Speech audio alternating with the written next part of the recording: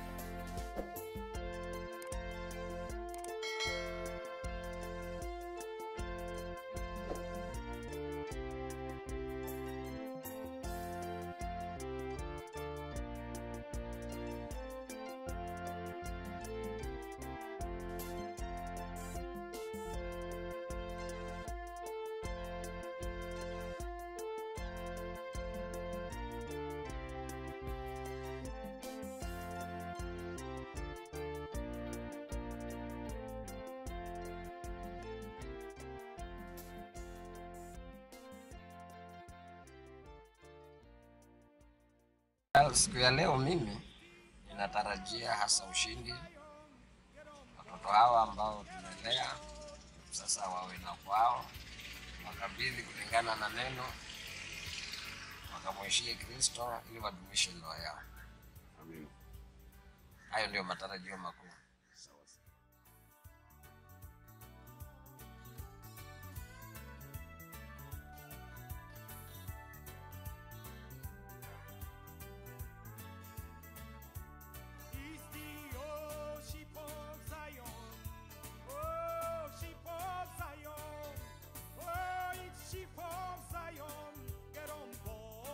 Get on board, it is oh, sheep of Zion.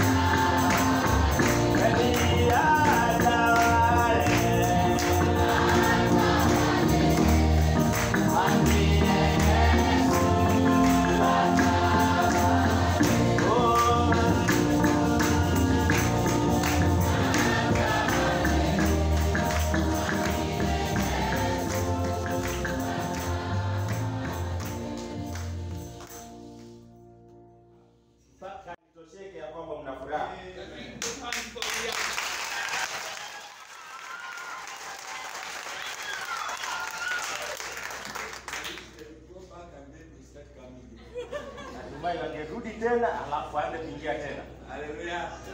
What about our sister Mercy? Na kuhusu dada yetu Mercy, Are you happy? na furaha. Let's see how happy you are. Wacha tuone.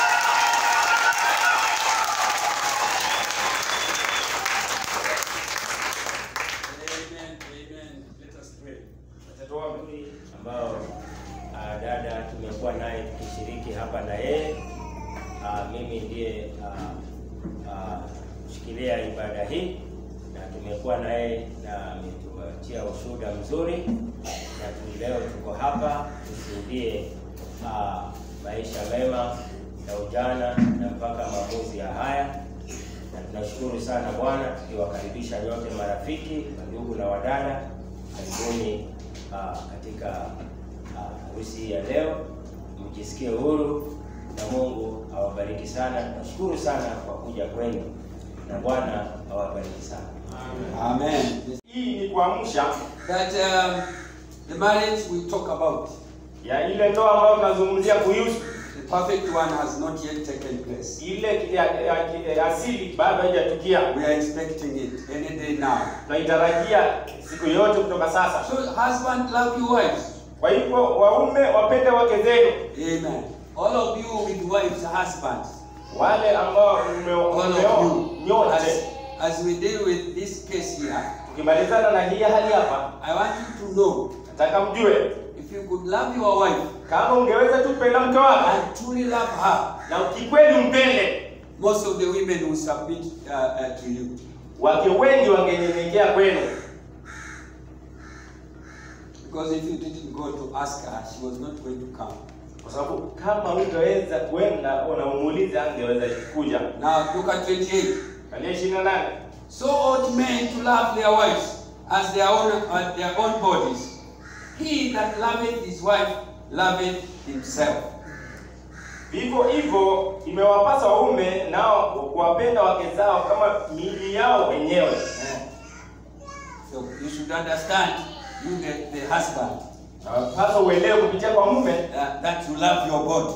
ya kwamba unapenda mwili wako. Yeah, that body which you wash, you feed, and so on. Ule mwili ambao unaosha, unaulisha na If you yote. don't understand how you love your body, you cannot love your wife. Kama huwezi kujua jinsi ya kupenda mwili wako, huwezi kujua vile ya kumpenda mke wako. You can't. Huwezi kama. You mistreat her. Utamtesa. Amen. So it says that, for no man ever yet hated his own flesh, but nourishes and cherishes it, even as the Lord the church. 29. Maana hakuna mtu anayeuchukia mwili wake popote, bali ulisha na kuutunza.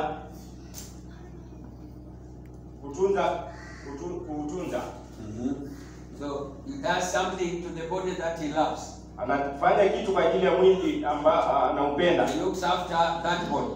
na anautunza huo mwili, He takes care of it na anaushughulikia like his own body. kama vile mwili wake. So we are here to join these two. Tuko hapa tuwaunganisha hawa Those wawili, with the husband, we want them to know wale that ambao we love our wives. wanapaswa wajue jinsi ya kunyenyekea. If the husband doesn't love the wife, Kama mume hapendi mke, there is no way the wife would be subject to that husband. hakuna njia yote ambayo huyo mke Hata atatii kama mume. ukipenda, hata kama ukipenda, there will be a problem somewhere. Utakuwa na shida mahali fulani. Yeah, because she's meant to be loved, to be cared, to be taken care of, and so on. Kwa sababu ameumbwa kupendwa na kushughulikiwa na kutunzwa. Imagine if Jesus Christ was not healing us, was not caring for us, it's just like that. Kama Yesu angekuwa anatuponya na anatushughulikia na anatutunza hivyo, How would our loyalty be? tungejitohaje kwake? How? Vipi? Amen. So this is for you, Kwa ajili ya wives like me. wale ambao wameoa kama vile mimi. Amen. Look after our bodies Kutunza miili yetu and understand na that we kuelewa love them. ya kwamba tunawapenda, We love our bodies, tunapenda miili yetu, and then transfer that to your wife. na sasa hiyo ipeleke upendo ule mwingine kwa mke wako. Hallelujah. Blessed be the name of the Lord. So let's come back now. Lord Almighty Father, you have given us this scripture. Umetupa haya maandiko. It is so deep. Ina kilindi sana. And it is so high. Na ina upana sana. It is so wide. Na ina upana sana. And now we come, dear Father, for your help. Na sasa tunakuja kwa ajili ya msaada wako. As we start the process of joining these two. Tukianza harakati ya kuunganisha wawili. In your name. Katika jina lako. Grant it, Father. Jalie Baba. That you will bless them as we continue. Ili ukaweze kuwabariki tukiendelea. In Jesus' name. Katika jina la Yesu naomba. Amen. Amen. Amen. So I'll ask you to stand up. Nitauliza The wife of this man. Nitauliza ni nani ambaye atapeana huyu msichana awe mke wa huyu kijana?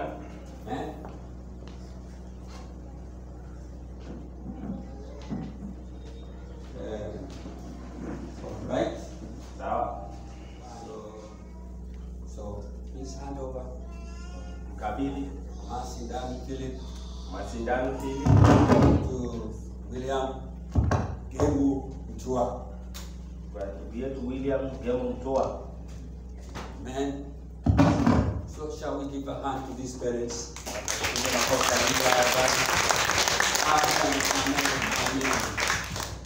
When that is done, wakati hilo likitendeka, I will ask one representative to say something. Yule ambaye anawakilisha aseme kitu. Mungu awabariki sana. Na wasalimieni nyote katika jina la Yesu Kristo. Amen. Nataka kuchukua nafasi hii kwa niaba ya rafiki yangu Philip Kali, tangu tukiwa vijana, na kulingana na neno nasema baba akiwa hayuko, Yesu alisema nitawapatia baba, kina mama, wadada, na kwa sababu Kali hayuko, mimi niko hapa na ninasimama kwa niaba ya familia yake. Hao wote unawaona ni familia ya Kali. Huyo ndio Kali ambaye ni kijana mkubwa wa Kali.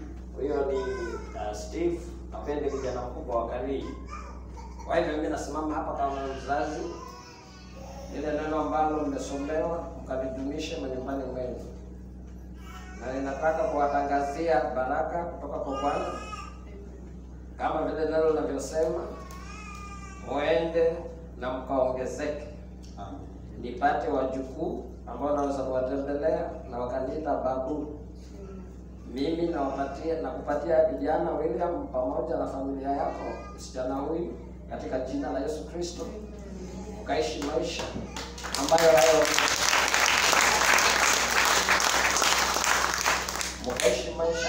hayo maisha mtakayoishi yatamwinua Yesu Kristo.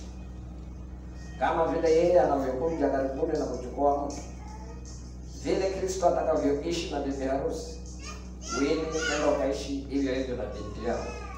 Mungu awabariki, awahifadhi, awadumishe katika neno.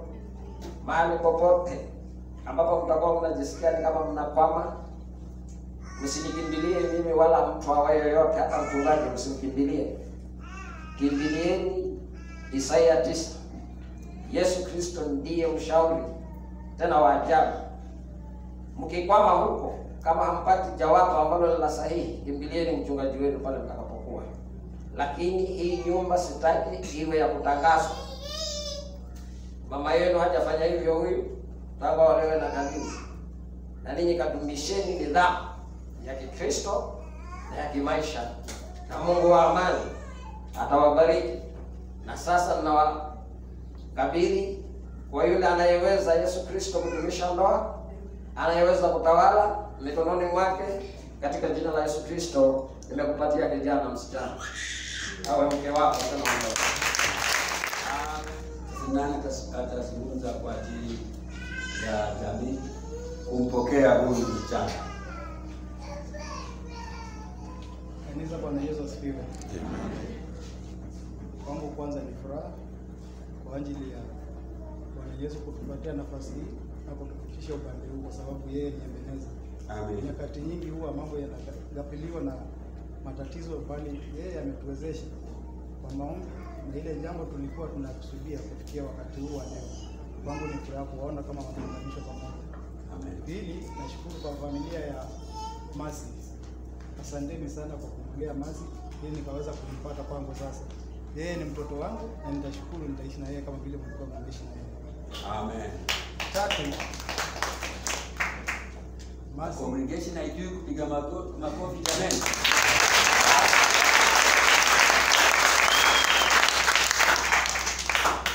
Ya tatu, Willy na Masi. Ninachoomba kwetu mimi nyakati zote, wakati wote, wakati wa hali yote kama zote, mjifundishe kumuishia na kumtegemea Mungu. Hiyo ndio jambo na suluhu ya maisha yenu. Bila hiyo mtakuwa mnaona milima mingi ambayo hamwezi kuvuka, bali mkimtegemea yeye ana uwezo wa kuwafikisha. Asanteni. Amen.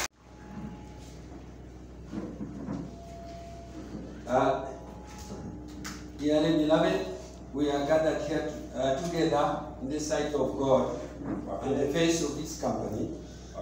Wapenzi, tumekusanyika hapa mbele ya Mungu na mbele ya kongamano hili To join together this man and woman kuunganisha huyu mwanaume na huyu mwanamke in holy matrimony, katika ndoa takatifu, which is commanded by St. Paul to be honored among all men. ambayo iliamrishwa na Mtume Paulo ili kaweze kuheshimiwa na kila mtu.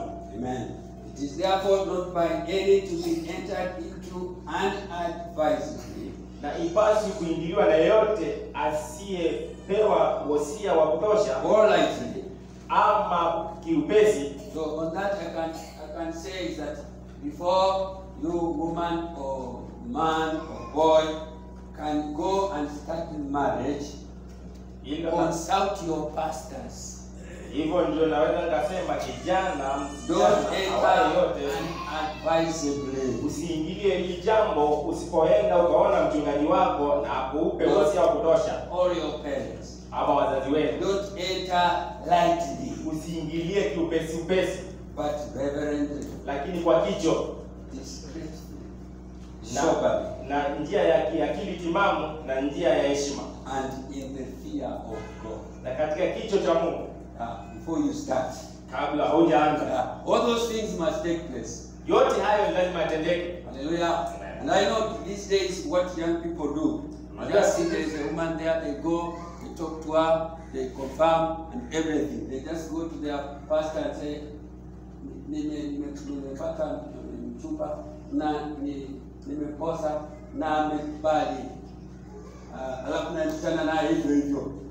This shows that you are not entering into it seriously. Ukifanya hivyo itaonekana ya kwamba ili jambo haujaiendea katika ile njia ambayo it is disrespectful to the ministers who are counseling you. Na hiyo ni kutoheshimu wale wahubiri ambao wanawapa wosia. Amen. And into this holy state, these two persons present come now to be joined.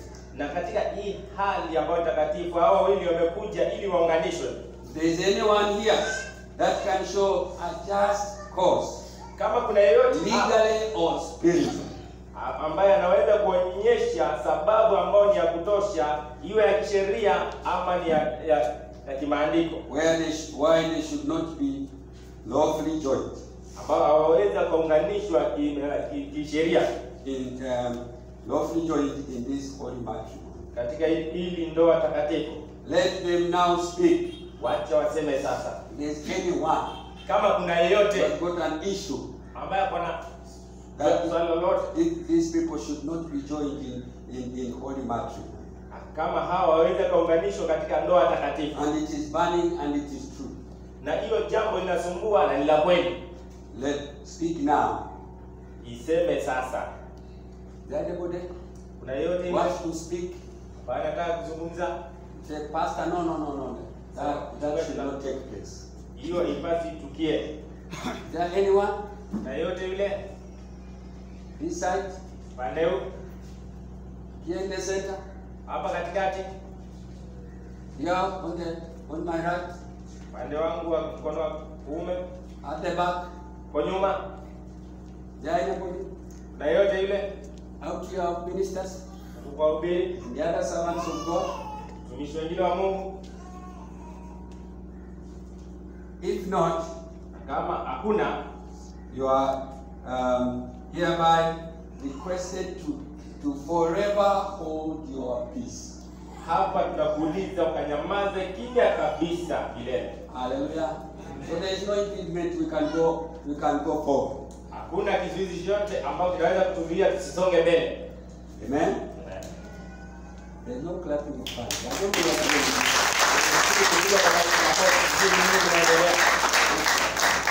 You have never been to a wedding. Hamjaenda kwa How harusi? many have been to a wedding? Wangapi wameshaenda kwa harusi? How many have never been to a wedding? Wangapi hawajaenda kwa harusi kabisa? You have always been there. I don't know why you are behaving like you don't know what's going on. Kama mnauliza nini ambacho kinaendelea? Nini ambao ni supporters basi and this and this. Yeah, like that. Amen. So you witness the same as I join your hands. So to the bridegroom. Then answer after me. Yes, I will, or amen. Mama yangu sema hiyo nitafanya, ama useme amina. Amen. Brother William came to our. Will you have this woman? Utamchukua huyu mwanamke, Sister Mercy Dan Philip, dada yetu Mercy Dan Philip, to be your lawfully wedded wife. kuwa mke wako wa kisheria wa ndoa, To live together in this holy state of matrimony. kuishi katika hali hii takatifu ya ndoa. Do you promise to love and honor and cherish? Utahaidi kumpenda na kumtunza na kumpenda And support in sickness or health? na kumuunga mkono katika hali ya afya ama ugonjwa. So talking about sickness, Zungumza kuhusu magonjwa, it's not a very pleasant thing. si jambo la kupendeza. But sometimes husbands change when the wife is sick. Lakini wakati mwingine wanaume wanabadilika wakati mke akiwa mgonjwa. In this covenant you promise Katika agano hili mnaahidi to support in sickness or health, utamunga mkono akiwa ako na afya na akiwa mgonjwa, riches or poverty, utajiri ama umaskini, and will forsake all others, na utaachana na wale wanawake wengine, all others, wale wengine, and cleave thee only unto her as long as you live. na mshikamane na yeye mradi tu mnaishi. Yes, I do.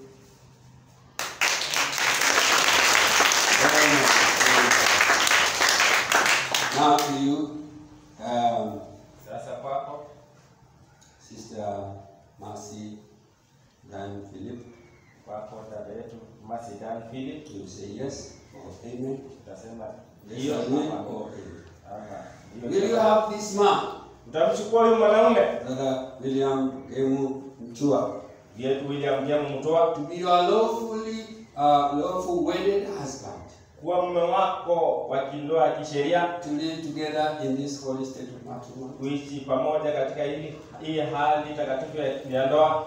Do you promise to love, Utahaidi kumpenda, honor and cherish, kumtunza na kumheshimu, and support in sickness or health, na umunga mkono akiwa mgonjwa ama akiwa na afya, riches or poverty, katika hali ya umaskini ama utajiri, forsake all others, na uachane na wale wengine wote, and cleave thee only to him, na ushikamane tu na yeye peke yake, as long as you both live. mradi tu nyote mnaishi.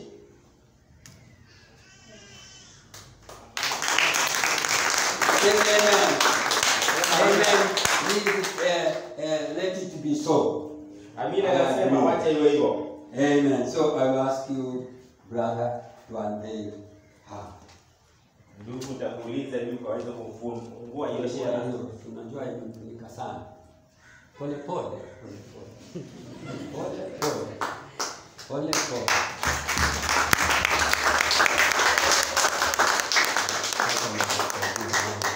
mnataka ikae. Hallelujah. What does the congregation say?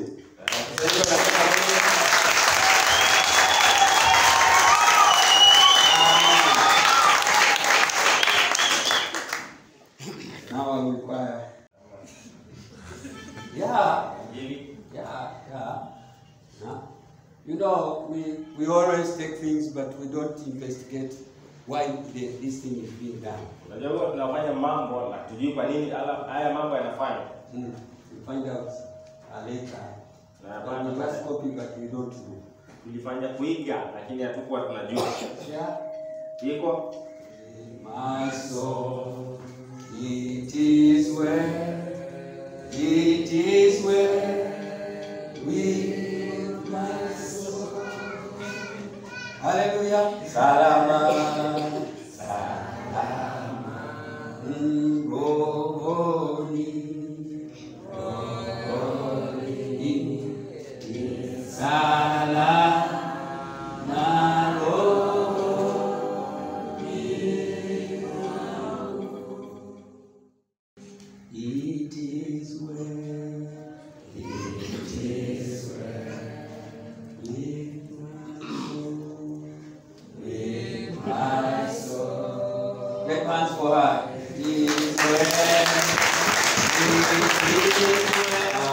So the most crucial will be the bridegroom to give a token, the sign of confirmation of the covenant. Amen. So I will start with you, Brother William. Here, one as I. Okay. Tutafanya kwa kimombo. I, William Game Mtua. I, William Game Mtua. Confirm my marriage covenant. Confirm my marriage covenant. And hereby. Signify. By this token of a ring. To accept and willingly take you.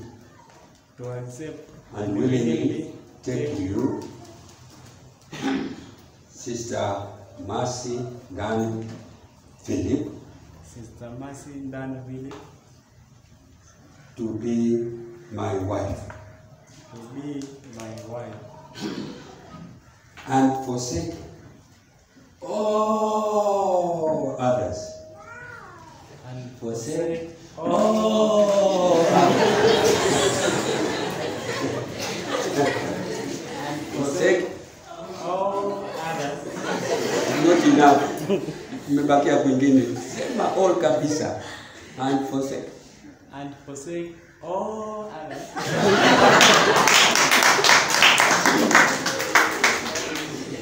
And cleave only to you. Now,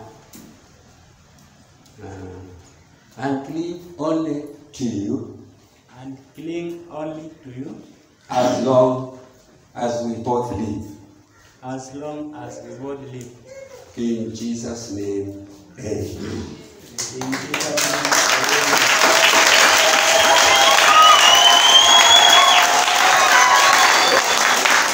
Now we come to our sister. Sister, you also take the ring. I, Mercy Dan Philip. Confirm my marriage covenant. And hereby signify. By this token. Of a ring. To accept. And willingly take you. Brother William Game Tour. To be my husband. My husband. And forsake all others.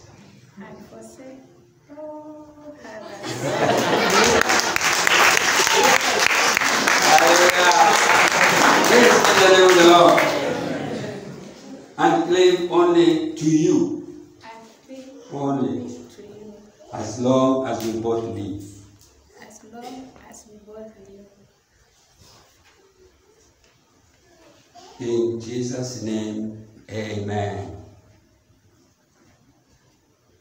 In Jesus' name, In Jesus' name, amen. So, may we all stand for a prayer.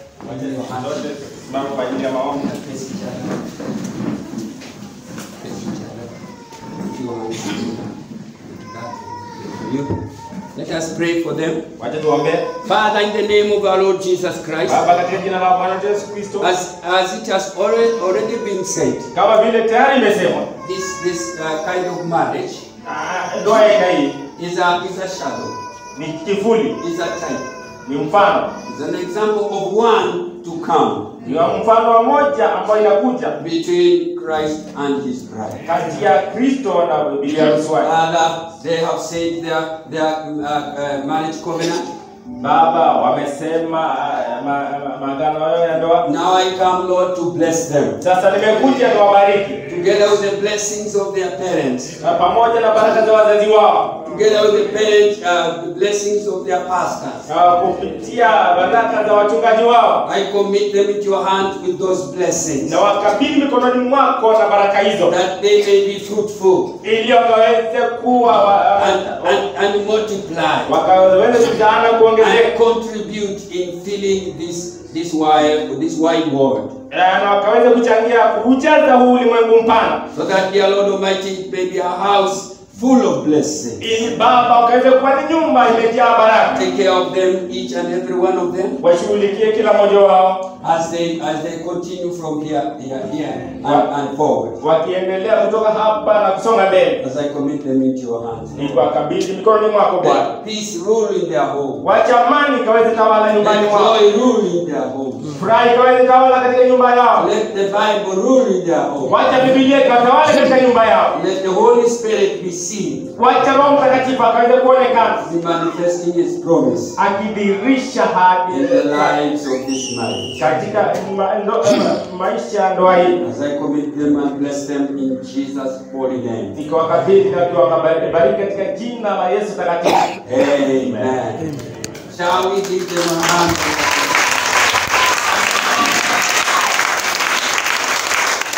And take our hand and put your hand into her.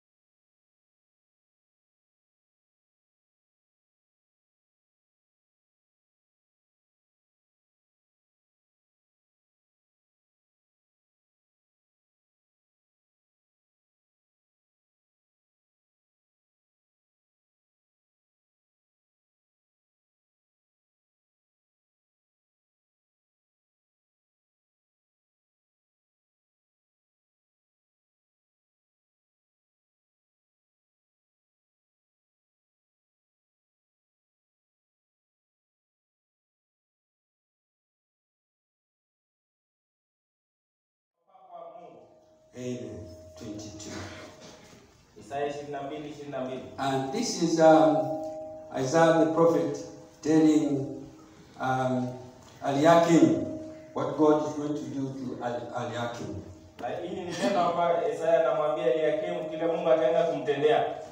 And says, and the key of the house of David I will lay upon his shoulder, so he shall open, and none shall shut. And he shall shut, and none shall open. Na ufungua nyumba ya Daudi nitaweka begani mwake. Yeye atafungua wala hapana atakayefunga. Amen. Naye atafunga wala hapana atakayefungua. Amen. May the Lord add blessing to the reading of His word. Definitely, this is the type in the Old Testament. Talking about our Lord Jesus Christ. He's the only one who can open and no man can shut. He's the only one who can open and no man can shut. Praise be the name of the Lord. Amen. Amen. That was a shadow of the Lord. And He says now He will give this man the keys to do that. Hallelujah. It was right a shadow. Amen. Talking about the keys of David. You know the David. A great king who put down Goliath. A great king who fought many armies. A great king. Hallelujah. And a priest or prophet. Who one time went into the temple and ate the shewbread, which was meant for the priest. Hallelujah. And it looked like those people wanted to accuse him. But actually it was written in the scriptures. Hallelujah. So therefore, this is talking about the time that we are living in. The ministry of our Lord Jesus Christ here on earth today. Amen. He is the one, hallelujah, who has given the key over. Hallelujah. Some of the keys he has given to us. But this particular key, hallelujah, he has it to himself. Praise be the name of the Lord. And you remember he said in Matthew 28, I think somewhere 17 and 18. He says, all power has been given unto me in heaven and on earth. Everything belongs to me. Hallelujah. Praise be the name of the Lord. So this is the time, this is when the matter is taking place. As we see him in Revelation chapter 1, moving around in the 7 golden lampstands. Hallelujah. Jesus Christ walking between the lampstands after the resurrection, with all power in heaven and on earth. Hallelujah. And that's what we serve. The one that we believe, the risen Jesus Christ. Hallelujah. The 7 lampstands represented the 7 church ages. Hallelujah. The one with the power and authority is the one we see moving around the golden lampstands after his resurrection. Amen. Not before. No. The life that he lived when, you know, all the miracles he was doing and so on, was preparation for Calvary. And when he did that job on Calvary, he died, and he was buried, and he rose. The one we see in the church today is the resurrected Jesus Christ. Hallelujah. Glory to God. Amen. I love to know that my King is alive. He's so much alive today. Hallelujah. That he can do for you anything. And it is so tragic. It is so sorry that somebody can be asked to come to Jesus and reject. Na inasikitisha sana ya kwamba mtu anaweza kuulizwa aje kwa Kristo na akatae.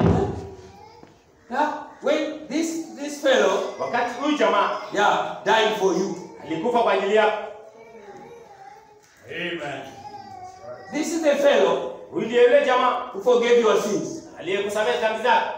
And then he is talking to you. Sasa anakuzungumzia wewe, just as you are a sinner, kama vile wewe mwenyewe ungali mwenye dhambi, without hope, without blessings, bila tumaini, bila baraka, without nothing, bila chochote kile, an enemy to the kingdom of God. Na wewe ni adui wa ufalme wa Mungu. You know, without us accepting Jesus as your Lord and personal Savior, you remain an enemy of God. Bila kumkubali Yesu Kristo kuwa mwokozi wa maisha yako, wewe unasalia kuwa adui wa Mungu. That he died for you. Na kwamba alikufa kwa ajili yako. And that is being very rude. Na hiyo ni kuwa mtu wa makuru sana. Somebody has come to take you out of prison.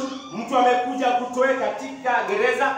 Just imagine if you are locked up in the police station. Wewe umefungiwa huko katika gereza. Somebody comes and pays for you. Mtu anakuja na anilipa and he has got a card that you should come out. Na kuna ile nakala wewe utoke. And he's calling you to come out. Na sasa anakuita utoke. And you stay inside. Na wewe unakaa pale ndani. Then I don't want. Unasema sitaki. I don't want. Sitaki. Have you seen one man like that? Ushaiona mtu kama huyo mmoja? No. La. The normal way of things. Njia ya hakika ya mambo. Hallelujah. Amina. When somebody comes to redeem you, wakati mtu akija kukomboa from prison, kutoka kwa kifungo, amen, you are so glad. Unafuraha sana that somebody thought about you. Kuna mtu ambaye alikuwazia. Hallelujah. And here is one. Na hapa kuna mmoja. He has got power. Ambaye ana nguvu. To open for you. Kufungulia. And nobody can shut you out. Na kuna yeyote ambaye anaweza kufungia. He has got power. Ana nguvu. Hallelujah. Amina. Even to shut you out. Hata kukufungia. And nobody can open for you. Na hakuna yeyote anaweza. No church can open for you. Hakuna kanisa inaweza kufungulia. No pastor, preacher can open for you. Hata mhubiri anaweza kukufungulia. No relative can open for you. Hata jamaa karibu anaweza kukufungulia. But this man called Jesus Christ. Lakini mtu huyu aitwa Yesu Kristo. Hallelujah. He is the one. Yeye ndiye. You know you have been in prison for a long time. Unajua umekuwa katika kifungo wakati muda mrefu. And the man with the key, Jesus Christ, is here. Na Yesu aliye na funguo hapo hapo. And he can open for you. Anaweza kufungulia. But first of all, he can't open for you until you hear him say, come. Lakini aweza kukufungulia mpaka umsikie yeye akisema njoo. In Isaiah chapter 1 verse 18 he says, come let us reason. Na katika Isaya 1:18 anasema njoo na tushauriane. Let us talk. Wacha tuzungumzane. Although you have been my enemy, ijapokuwa umekuwa adui yangu all this time, wakati wote, you've never thought about it. Haujawahi jambo hilo. Come let us reason. Wacha tushauriane. Let us talk it over. Wacha tuizungumze tuimalize. Even if your sins are as red as scarlet. Hata dhambi zako ziwe nyekundu namna gani? I will make them white as snow. Nitazifanya ziwe nyeupe kama sufu. God of heaven, Mungu wa mbingu, asking a sinner, akiuliza mwenye dhambi, an unbeliever, asiamini, who by the word is an enemy of God. Kupitia neno yeye ni adui ya Mungu. He's supposed to be judged and done away with. Anapaswa hukumiwe na akufe. But God so loved the world that he gave his only begotten son. Kwa ajili ya jinsi hii Mungu aliupenda ulimwengu kwa kumtoa mwanawe. Whoever comes and believes in him, yote ajaye na muamini, hallelujah, amina, should not perish, siangamie, have eternal life. lakini awe na uzima wa milele. Hallelujah. Amen. You have the chance today. Una fursa ama nafasi hiyo leo. You brother, you sister, you young, you man, wherever you are. Wewe kijana, wherever you are. Yote uwe umri gani? To make that decision. Kufanya maamuzi haya. Even if your sins are as crimson, hata dhambi zako ziwe nyekundu kiasi gani, I will make them white as wool. Nitalifanya ziwe safi kama vile sufu. Amen. Amina. What a God. Mungu ina jinsi gani? What love. Upendo wa jinsi gani? That he can talk to somebody who is dirty, unclean, and so on. Ambaye anaweza zungumza na mtu ambaye ni mchafu na yeye ni mwovu. Amen. destined for hell, ambaye anaelekea kuzimu, and talks to him. na anazungumza na yeye. He says, it doesn't matter how you are. Anamwambia haijalishi jinsi ulivyo. Just come the way you are. I will clean you up and make you white as snow. Nitakuja jinsi ulivyo, nitakusafisha uwe mweupe kama. Amen. Come out of prison. Toka ndani ya hicho kifungo. Hallelujah. Come out. Toka. I'll make you free. Nitakufanya kuwa huru. I'll make you clean. Nitakufanya kuwa msafi. So therefore, this key we are talking about. Sasa kuhusu hizo funguo ambazo tunazungumzia. Hallelujah. I'm talking about that the bride has made the feast ready. Tunazungumzia kwamba bwana harusi ameandaa ile karamu. Ready, everything is ready. Kila kitu kiko tayari. Everything is ready. Kila kitu kiko tayari. Everything is ready. Kila kitu kiko tayari. For them to, our coming means that everything is ready. Dakika chache kila kitu kiko tayari. Hallelujah. Amen. But again here, lakini hapa pia we want to talk about this key. Tunazungumzia kuhusu hizi funguo. Because our brother William here has got responsibility. Kwa sababu ndugu yetu hapa William ako na majukumu. Amen. To make everything ready. Kutayarisha kila kitu. Kiwe tayari. So that the bride and we were invited can enjoy. Kwa ajili ya biharusi na wale ambao tulikuwa tumealikwa tunaweza kufurahia. Amen. So I'm reading from Church Ages. He said, the prophet says, na pia anasema hapa that the way to understand that scripture, jinsi ya kuelewa ya maandiko, is to go back and see where that key is placed. Ni kurudi na uangalie hizo funguo zimewekwa wapi. They are placed on the shoulders. Zimewekwa on the shoulders of the king. Zimewekwa katikati ya mabega ya huyo mfalme. Not in the hand. Si mikononi. Amen. Not like a necklace in the neck. Si kama vile ushanga kwa shingo. Hallelujah. But it is placed on the shoulder of the king. Lakini zimewekwa mabegani mwa mfalme. Amen.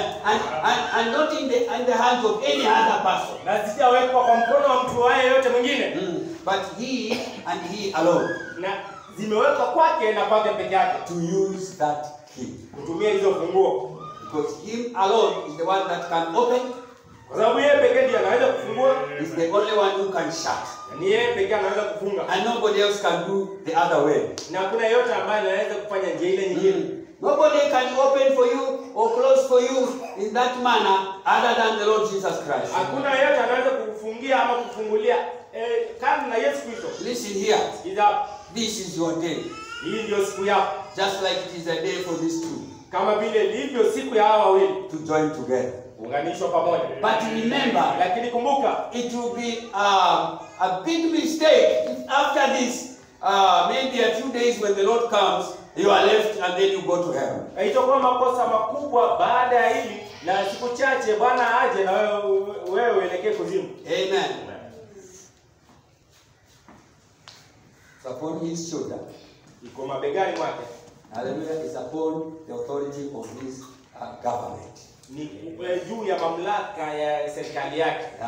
Coming out of a wedding ceremony like this. Kutoka kwa harusi kama hii. A wedding like this. Harusi kama hii. There is a change of roles. Kuna kubadilishana kwa yale majukumu. Or exchange of obligations. Yale kubadilishana kwa majukumu. Hallelujah. Amen. So the wife, kwa hivyo mke, you hear that the wife should love the husband and should obey him and so on and so forth. Nasikia mke ampende mume wake na mtii na kuendelea. Has left everything. Na ameacha kila kitu. To go to the husband. Aende kwa mume. Amen. And the husband, mume, is supposed to take the obligation. Anapaswa achukue hayo majukumu. Hallelujah, because he has been given. Kwa sababu amepewa. It is, you don't walk into a marriage free like that. Hautembei uingie ndani ya ndoa huru namna hiyo. There is a change of obligation. Kuna kule kubadilishana majukumu. A change of rights. Na zile haki zinabadilika. Yeah, and things like that. Mambo kama just like if you accept Jesus as your personal savior. Kama tu kama vile kubali Yesu Kristo kuwa mwokozi wa maisha yako. You change your rights. Unabadilisha haki zako and he takes obligation. Na yeye anachukua yale majukumu. that right? Amen. Yeah, to look after you, Ili aweze to kushughulikia, care for you, kukulinda, to heal you, kukuponya, and many other things like mambo that. ni mengi kama haya. It's not just we say, oh, I accept, and there's something that takes place in between them. Hapo katikati kuna mambo ambayo yanatendeka. Hallelujah. And that is why, Na hiyo ndio sababu if you move into it unadvisedly, ukiingilia hili jambo bila kupewa you usia, just think that it's just normal. wewe unaona hili jambo ni la kawaida. Kwa mke, alafu najua tu wewe ni chombo cha kwenda kulala naye kitandani na basi. No, it's a heavy responsibility. Ni jukumu ambalo ni zito. Hallelujah. It's a heavy responsibility. Jukumu zito. That's right. So, Christ has made everything ready. Kristo ametayarisha kila kitu. Amen. Okay? So when the bride has been committed to the groom, Wakati bibi harusi amejitolea kwa ajili ya bwana harusi, like what we have seen here, kama vile umeona, she takes off her veil. anaondoa ile shela. As normally they do, they take that whatever they put on the Wanachukua hiyo shela on the groom, wanaweka something like that. But in the past, where that tradition comes from, katika kutokana na hilo jambo mahali ambayo ilitoka, they used to take everything. Walikuwa wanatoa kila kitu. Yeah, the veil. Hiyo shela. Yeah, they put on the bride on the groom. Wanawekelea juu ya huyo bwana harusi. On the shoulders. Mabegani mwake. Amen. Meaning, maanisha, not just that I'm going to obey. Si tu ya kwamba nitaenda kutii peke yake. No. La. No, not that. Only. But that she has willingly transferred her rights to him. Ya kwamba yeye kupitia kupenda kwake amepeana zile haki zake akamkabidhi. Into that transfer. Kae kubadilishana huko. Through that covenant. Kupitia agano hilo. That this one now is my head. Sasa akihakikisha kwamba huyu ndiye kichwa changu. Amen. And the responsibility and care na kule yale majukumu na kushughulikiwa kwangu is upon this man. Yuko juu ya huyu mtu. And nobody else. Na si mwingine yote. I will love him. Nitampenda. I'll care for. I will look after him. Nitakuwa nikimtunza. But lakini he also pia takes full responsibility for me. Anachukua majukumu yote ambayo ni yangu. And to care for me. Na awe ananishughulikia. If I'm sick, he's the one to look after.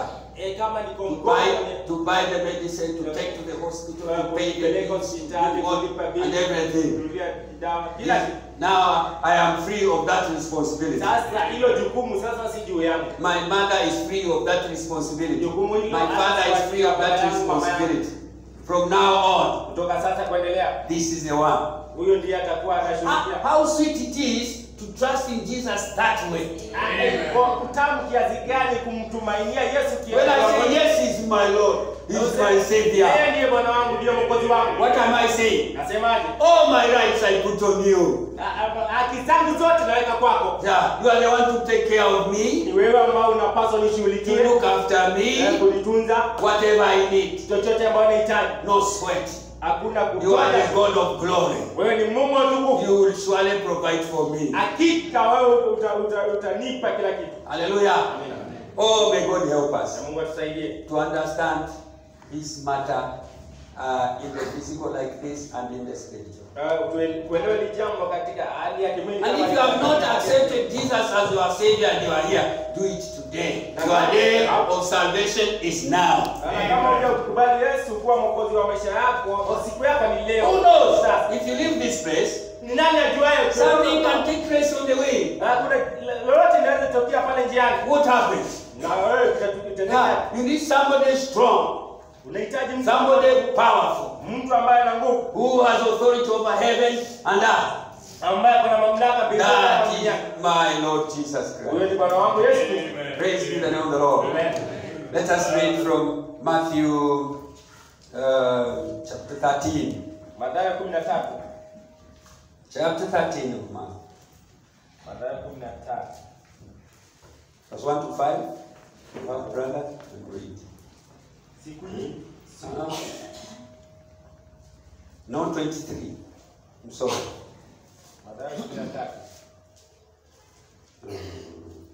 22. Matthew 22, 1-5.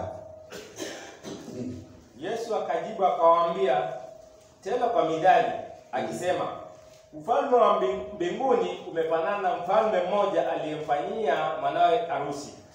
Akawatuma watumwa wake wakawaite walioalikwa kuja harusini. Nao wakakataa kuja. Akatuma tena watu wengine akisema, waambieni wale walioalikwa, tazameni nimeandaa karamu yangu, ng'ombe zangu na vinono vimekwisha kuchinjwa, na vyote vimekuwa tayari. Amen. Harusini. Hallelujah. So you can see in this story, unaweza kuona katika hadithi hii, or the parable, ama hii medali, the Lord is saying, Bwana anasema, he knew some people, alijua watu fulani, before he even started preparing the feast of the marriage, hajaanza kutayarisha hiyo karamu kwa ajili ya harusi hiyo. He invited them, akawaalika hao, then he prepared. Kisha akaandaa. When the feast was ready, wakati hiyo karamu ilikuwa tayari, then he sent another message. Akatuma ujumbe mwingine, that everything is right, kila kitu kimetayarishwa, the food is right, chakula kimeiva, the table are ready, meza zimeandaliwa, just come, jooni tu and take part in this feast. Na mshiriki katika hii harusi. Hallelujah. Listen here. Sikiza hapa. This man, huyu mtu, is the one who chose. Huyu mtu ndiye aliyechagua those who are going to come, wale ambao watakaokuja. Hallelujah. Amen. He chose. Alichagua. And then he knew it would be so and so and so and so. Akajua itakuwa ni fulani na fulani na fulani. And when they rejected, na wakati walipokataa, he said, okay, now bring everybody now, anyone who accepts. Nenda ukaite wote ambao atakubali sasa. And this is where we as Gentiles come in. Na hapa ndio sisi wa mataifa tunaingilia. A wild kind of vine. Yeah. After those whom he had invited rejected it. Baada wale ambao alikuwa amewaita kukataa. Blessed be the name of the Lord. They rejected it. Wakaikataa. And they made fun out of it. Na wakaanza kuichekelea jambo hilo. But listen, brother. Lakini sikiza ndugu. You have a chance. I know you are not all saved in this place. Najua sio nyote ambao mmeokoka hapa. Kuna wengine ambao walirudi nyuma, kuna wengine ambao yani ni wagumu, wenye mila na ushirikina. Yesu ajali anasema njoo vile ulivyo. Tadiru na wewe nitakusafisha. Haendi kuita mtu ambaye yani tayari ana nguo, tayari uko sawa. Hata ajui njia. Pengine ndio sababu umekuja kwa mikutano hii leo. Usikie kwamba Yesu anakupenda. Na anataka umkubali wewe. Awe Bwana na Mwokozi wako. Na ukiingia upande ule mahali popote utakapokuwa, pale pana pastor na ako anointed to help you to clean up. Ambaye umepakwa kukusaidia ili wewe usafishe. Hallelujah. Now coming to this to the case of Ephesians. Sasa kuingilia katika hili swala la Waefeso. He's talking about the predestinated ones and so on. Wale waliokusudiwa na kuendelea. And also in Romans, those whom he knew and so on. Warumi, wale ambao aliwajua kibele. He knew who would accept. Alijua kwamba watakubali. And today he knows today you are going to accept. Anajua kwamba leo utaenda kukubali. That's right. Ni kweli. Praise be the name of the Lord. Amen. Amen. And when he knows that this man is my bride here, or this woman will be my bride. Akijua ya kwamba huyu mtu hapa, huyu mwanaume hapa atakuwa bibi harusi wangu, ama huyu mwanamke atakuwa. It is his choosing. Amen. Ingana kuchagua kwake. Kuchagua kwake. Amen. Kama vile William amechagua huyu Masi. Si choice ni yake. Ni nani? Kwani Masi alijichagua? Hapana. Si William, kwani ilikuwaje? Pengine mimi niko nyuma ya mambo siku hizi, ni wakina mama ndio wanachagua. William ulichaguliwa? Anasema ulichagua huyu. So the scripture says we did not choose ourselves, or we did not choose him. It is him who chose us. Ya kwamba sisi ambao tulijichagua ama tulimchagua yeye alituchagua sisi. it is our Lord who calls the bride. Bwana wetu ambaye anaita bibi harusi. It's not the bride who calls the Lord. Si bibi harusi ambaye anaita Bwana. Hallelujah. Amen. And above all this kind of relationship, our Lord, listen, who is here today and you have never given your life to Jesus Christ, you made a very big mistake. Because Jesus Christ, as you are hearing me, He loved you, He called you, but you have been putting your hand, not accepting Him. In addition, He died for you. Hallelujah. He shed the blood to wash you, to accept you to Him, and wash you with His blood. And He paid that price of those sins that are easily bedeviling you. The evil life that you are living, He paid so that you don't have to live that evil life. Yeah. If you can only go to Him, He will do it. Hallelujah. But now He's calling you. Amen. Praise be the name of the Lord. Oh, now William called this lady, maybe on phone, maybe on WhatsApp, and whatever, and talk to her, and said, can we talk? But if suppose he says, no, don't joke with me. Don't joke with me. What do you think me? I'm so cheap, eh? Oh, take care. Take care. William would never have moved 1 inch. But when he had, yes, who are you? William. William nani? Mtua nani? Gemu. Hata mimi sijui gemu. Hallelujah. Sasa mimi ni ile ndugu wa fulani. Oh. Okay. Sasa nikusaidie na nini?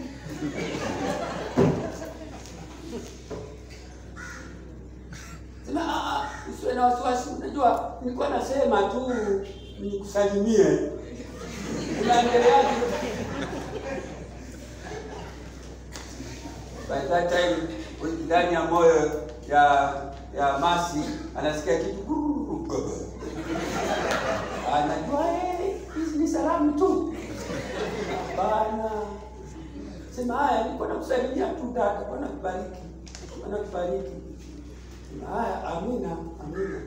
Na wewe akubariki pia. Sasa huyo akajua pasa hapo angalau nimefungua mazungumzo and so on. Naye Yesu anakuita wewe. Mbona unakuwa yani mjanja na mnaye mkali? Na anataka kukuokoa, anataka kukusafisha, anataka kukuponya, anataka kukusaidia. Na mbona ukakaa hivi? Wahubiri wengi wanakuzungumzia, yani ukiwaangalia tu unapita. Hata wa redio umesikia wanasema kama umekubali inua mkono, hata unaendelea na kupiga kibele. Lakini leo naamini hautafanya hivyo. Leo hautafanya hivyo. Ni Bwana na Mwokozi Yesu Kristo. Amen. Inaonekana amekuchagua leo. Na ukumbuke hii ni chaguo ya ajabu kwa sababu hata alikufa kwa ajili yako. Alimwaga damu kwa ajili yako. Anakukaribisha katika ufalme wa mbinguni. Amen. Glory to God. Amen. Amen. When that happens, wakati jambo hilo likitendeka, amen, there is now the exchange. Sasa kuna kule kubadilishana. The believer, the woman, ule mwaminio mwanamke commits himself to him, yeye anajikabidhi kwake, and he, the Lord, yeye Bwana accepts the obligation, anakubali yale majukumu, the responsibility, yale majukumu. Yeah. And that's why the scripture says, Ndio maandiko yanasema the man, yule mwanaume leaves his mother, leaves his father, and goes to the wife and sets up another home. Na wanaenda anaanzisha boma nyingine. Hallelujah. So mothers and fathers, please stay away. Kwa hivyo wakina baba na mama kaeni mbali. And friends. Na marafiki. The choice of William. Ni chaguo la William. Hallelujah. To make a home worth to be called a home. Kufanya nyumba yake iitwe boma. Hallelujah. A home where we can go and feel the peace of a Christian. Nyumba ama boma ambayo tunaweza kwenda na tusikie ile amani ya Wakristo. Because it's a change of obligation. Kwa sababu ni mabadilishano ya majukumu. Hallelujah. Yeah. May God help you. Wacha Mungu awasaidie. Amen. And I know it is hot, but never mind. It's better we are roasted here and somebody gives a life to Jesus Christ than for us to live and they go to hell. Afadhali tuchomeke hapa na mtu apeane maisha yake kwa Yesu Kristo kama na yeye aenda akachomeke. Hallelujah. So many times we don't realize what God is saying when you hear the preaching of any evangelistic message. Wakati mwingine hatutambui wakati mahubiri ya kuinjilisti yakiendelea kuhubiriwa. You just hear and move on. Wewe unasikia na unaondoka. Don't do that today. Leo usifanye hivyo. Make up your mind. Fanya maamuzi yako. Kama wewe ni backslider, make your mind. This is the time. Go and make things right. Afanye uamuzi wako, nenda ukarekebisha mambo yako. Or if you are a lukewarm believer, kama wewe ni muamini fugufugu, make your mind. Fanya maamuzi yako. Because Jesus died for you. Kwa sababu Yesu alifa kwa ajili yako. And that death meant that you can never be lukewarm anymore. Na sasa hiyo ikafanya uweze kuwa fugufugu tena. No. It's a shame. Ni aibu.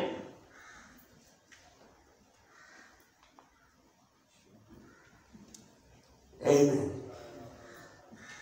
How would it be if this William ingeweza kuaje kama William would hear that Mercy has backslidden from the promise of being a wife. Now she's going back to her home. Sasa ingewezekana kwa wetu William ingekuaje kwamba yeye Mercy ameachana na ile ndoa, sasa anataka arudi kwao. And she has from let's say from Mombasa now she has reached even Voi. Na sasa hii tukiongea au tayari amefika Voi. Within an hour she will be Mtitwande. Tukimaliza ni saa moja atakuwa huko Mtitwande. After sometimes he hears at Kibwezi, some people say we have seen her at Kibwezi. Akajenga chache asikie tumemwona huko Kibwezi. How will this man feel?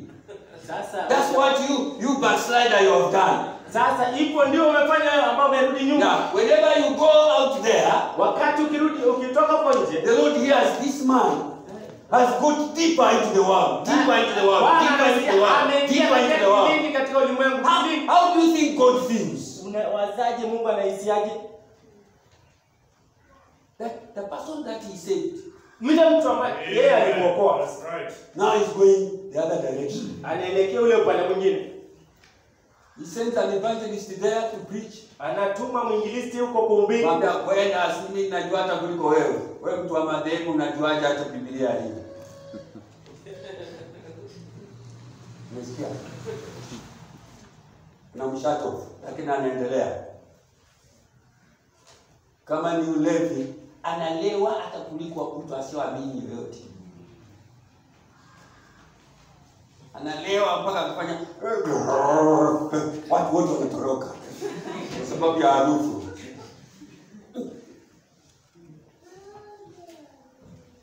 Kama ni maisha machafu, anafanya yale machafu ambayo hata wa dunia wanaogopa.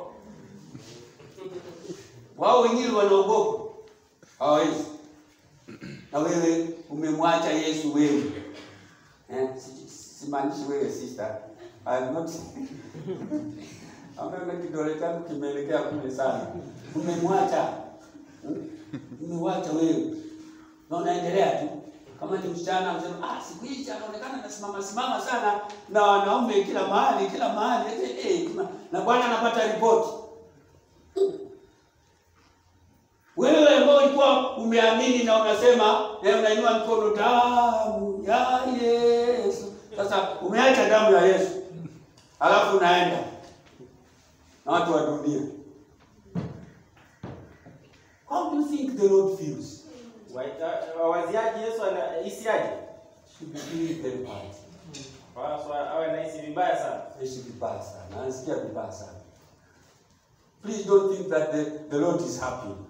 Usiwazie kwamba Bwana anafurahia. So go and make things right. Tafadhali nenda karekebisha mambo yako. He says even if your sins are as red as scarlet. Anasema hata kama dhambi zako nyekundu kama bendera, He will make them as white as snow. Atazifanya nyeupe kama vile theluji. Amen. Okay, finally I think give me 10 minutes. So in this wedding supper, katika hii karamu ya ndoa, the prophet says, nabii anasema God, Mungu came by the way of the cross. Alikuja kupitia njia ya msalaba, where his precious son paid the price. Mahali mwanawe wa dhamana alilipa ile gharama. Kama huyu si alilipa. Huwezi kwenda kuoa tu hivi. Kuna kitu lazima ulipe. Ama ni sisi sote tulilipa? Si huyu. Wewe anajua ile dola vile ngumu ilivyo. Kutoa inamaanisha anaona kuna kitu ambacho ni bora kuliko hiyo pesa.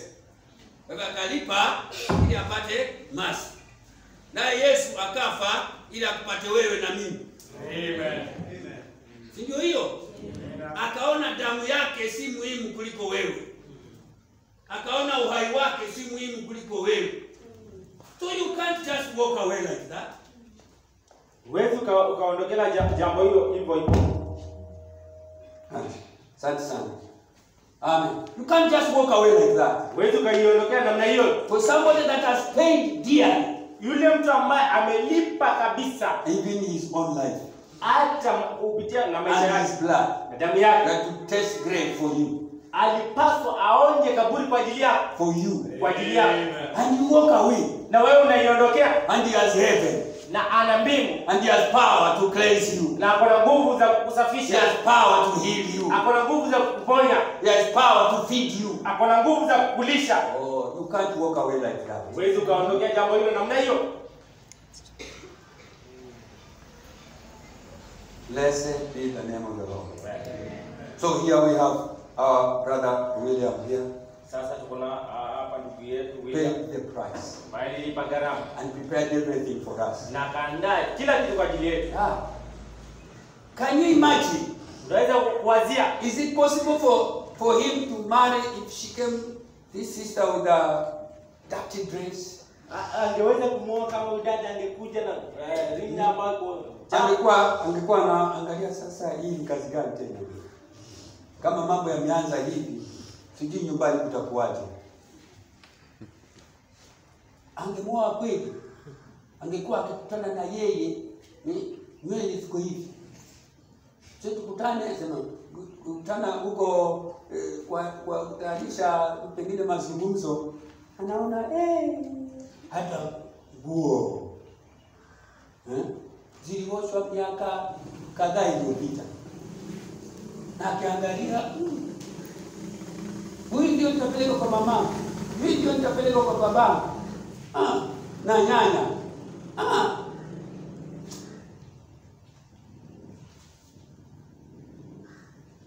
Hebu nikwambie ndugu yangu, leo ni leo. Ikiwa kama umepita kwa harusi kula pilau sawa, lakini kuna jambo zaidi ya pilau, uzima wa milele.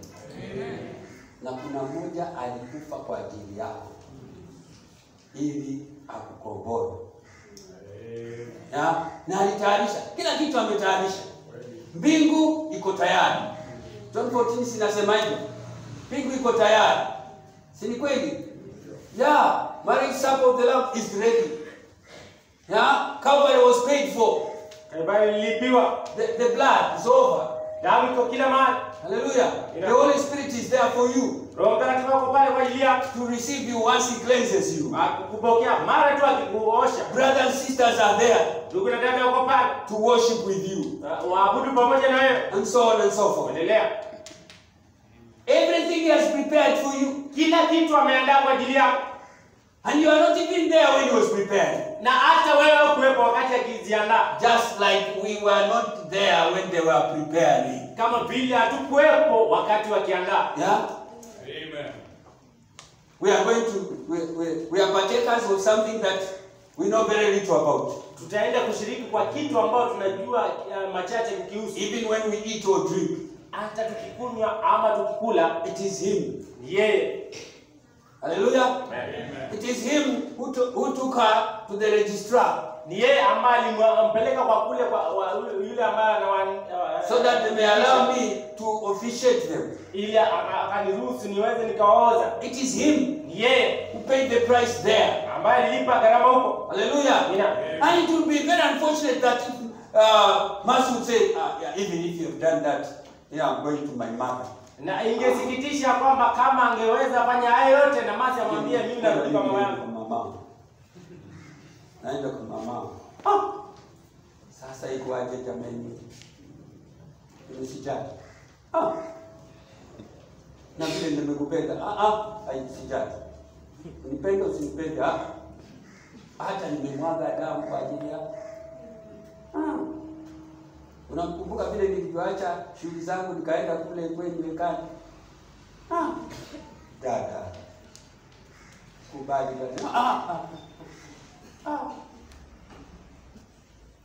Huyu ambaye utasikia vibaya.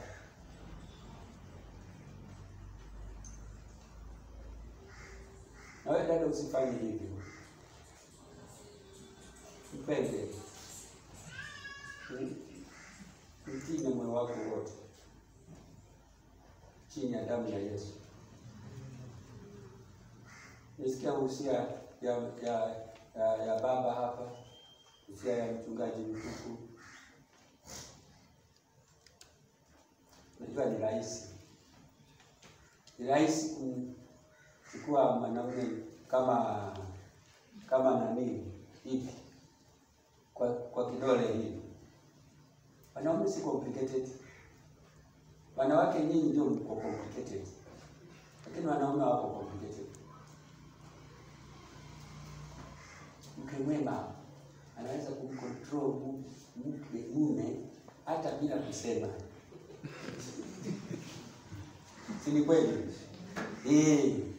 Akija tu pale mwanaume ataka maneno mazuri. Mwanaume yote. Ukiwa kama unamrushia maneno makali, hiyo ni njia utaona sasa hakuji mapema. Maneno mazuri tu. Hata kitu kutoa kwako. Oh, God bless you, my dear husband. How are you? How do you feel? And everything is alright? Unajua akisema hivyo mke everything is alright, alafu anakuangalia, anajua yani huyu mke anamaanisha nini? Everything is alright?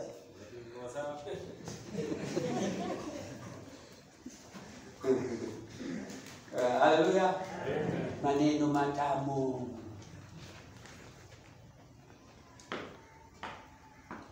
Usianze maneno ya pesa huko bedroom wakati unalala.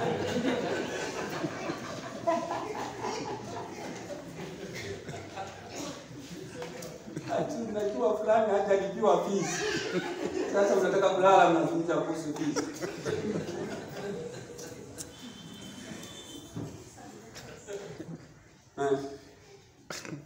Matamu tu. Tena wanawake nyinyi ndogo yenu iko soft. Unaweza kushindwa na hiyo.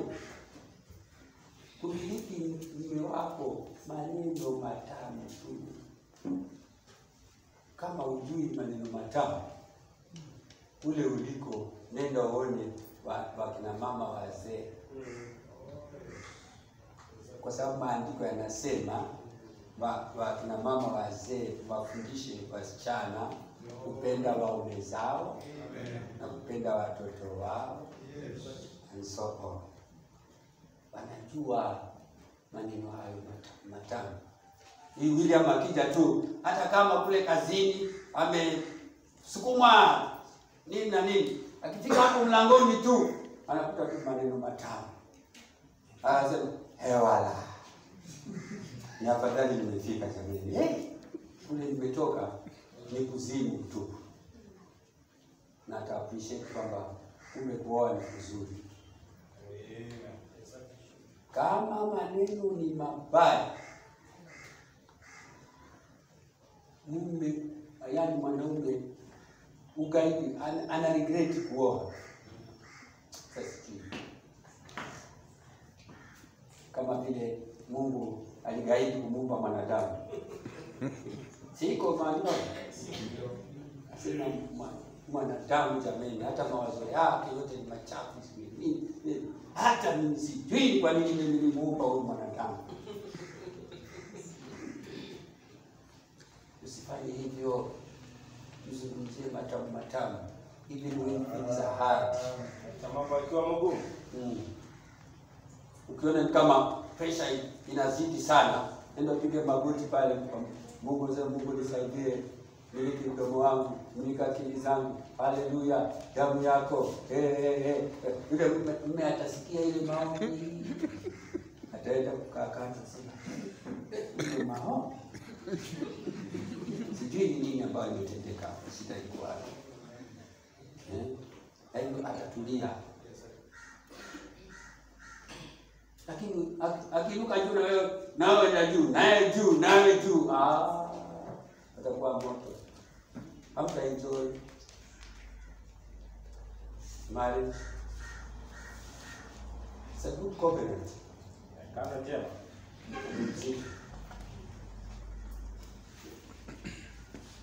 Kina Bwana sifa sana. Hata mimi ambao nimeolewa, mbaya saa zote ni kurusha waume zenu maneno makali. Kwani hakuna wazee kweli? Wakina mama ambao wanaweza kuwaonyesha vile ya kuzungumzia watu wenu vizuri mpaka afurahie. Hakuna. Kama hakuna, fanyeni order huku wako. Huku Mombasa mnaweza kuorder alafu tukawatumie. Afadhali bwana, ili huyo mzee akae na amani.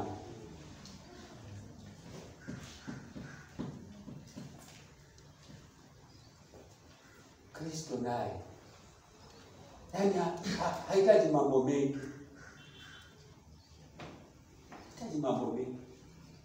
Bwana anakupenda, unajua moyo wangu, nakuishia wewe kabisa. Ndiwe Mungu wangu, ndiwe Bwana wangu, Mwokozi wangu, msaada wangu wakati nikiwa na shida. Hata kabla sijaomba, wewe tayari umenitimizia. Hata akiwa mbali, ati umesema nini? Tumesikia maneno matamu ya kusifu, ya kuinua namna hiyo. Hata usizungumze mengi, hayo tu peke yake atakuja pale. Sasa angojee, kwani unataka kusema nini? Hata kama anajua, lakini hizo sifa itamvuta pale. Amen.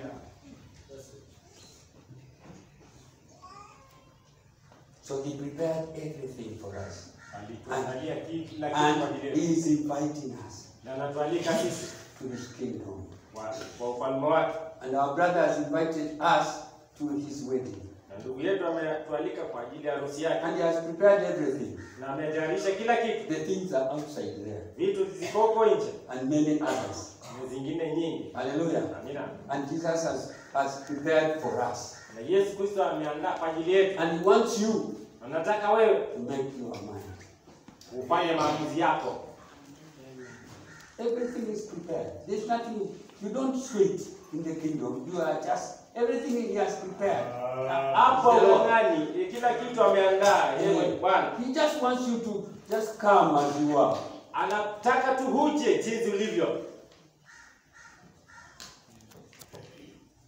Let us pray.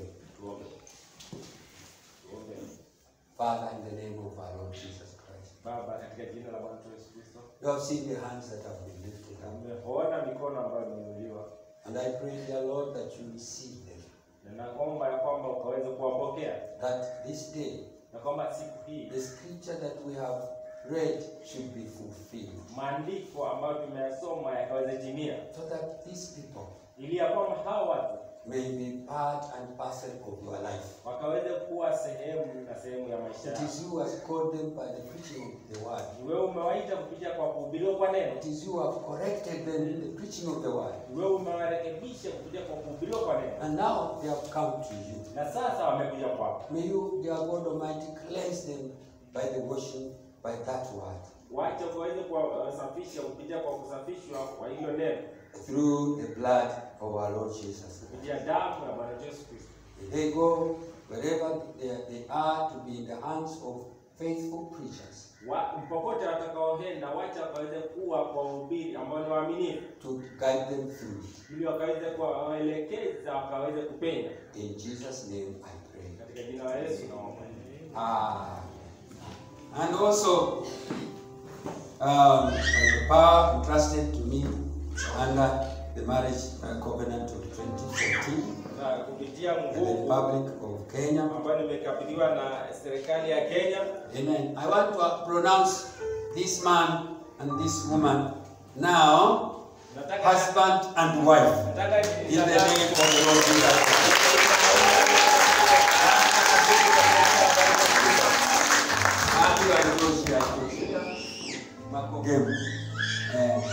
So I present to you, brother and sister William Game, in the name of our Lord Jesus Christ.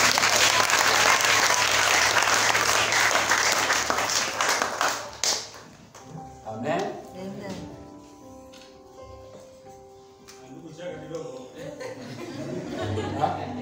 Smile kidogo. Sema ha ha ha. Amen. So if we are happy, let's clap for them.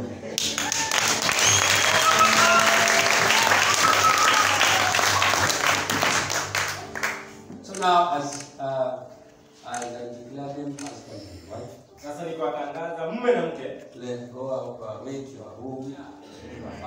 Not a mother, not a father, not a brother, not a sister, mama, isiwe ni dada. They are now joined as husband and wife. Sasa wameunganishwa kuwa mume na mke. Let us pray. Wacha tuombe. Father, in the name of the Lord Jesus Christ, Baba, katika jina la Bwana Yesu Kristo, I commit this house now into your hands. Sasa nakabidhi hii nyumba katika jina lako. It is a shadow imeanza of the bride and the bridegroom. Bibi harusi na bwana harusi. May you bless them, Lord. Wacha wabariki Bwana. Make them fruitful. Wacha kaweze kuwafanya Let them, dear Father, contribute to multiply. Replenishing this earth. Wacha kaweze kuchangia kujaza na kuitisha hii dunia. In the name of the Lord Jesus Christ. Katika jina la Bwana Yesu Kristo. Bless them as they go out. Wabariki wakitoka in their new home. Katika nyumba yao mpya. Be there ahead of them. Wacha waweze kuwatangulia. And protect and keep them safe. Na ukaweze kuwalinda na kuwadumisha akiwa salama. In the name of the Lord Jesus Christ. Katika jina la Bwana Yesu Kristo. Amen.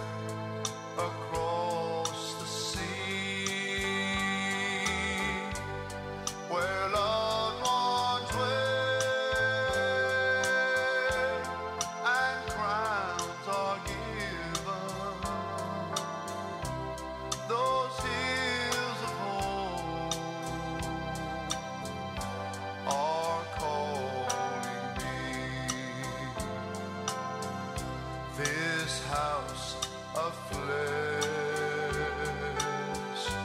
is but a prison, bars of bones hold my soul, but the doors are clay, one day will burst wide open when the angels set my spirit free. I'll take my flight like a mighty eagle when those hills of hope start calling me.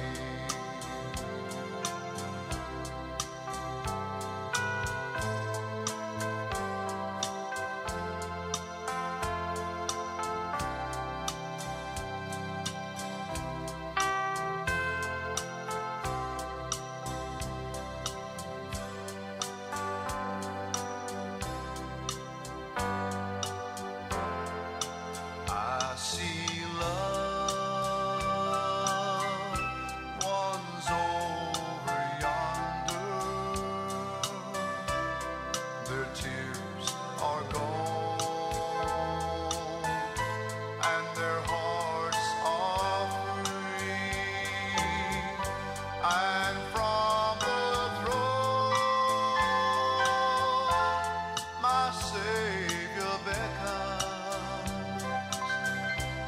Those hills of hope are calling me. This house of flesh is but a prison, bars of bones hold my soul, but the doors are clay, one day will burst wide open when the angels set my spirit free. I'll take my flight like a mighty eagle